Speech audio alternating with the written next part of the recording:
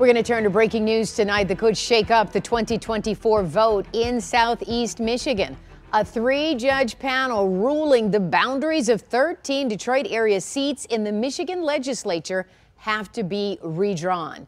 They say the map determined by the state redistricting commission in 2021 was illegally influenced by race in violation of the equal protection law in the U.S. Constitution. A group of black voters who argued the map weakened their voting power filed a lawsuit.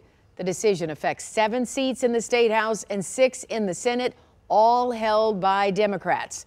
The panel set a hearing for early January to discuss drawing new boundaries.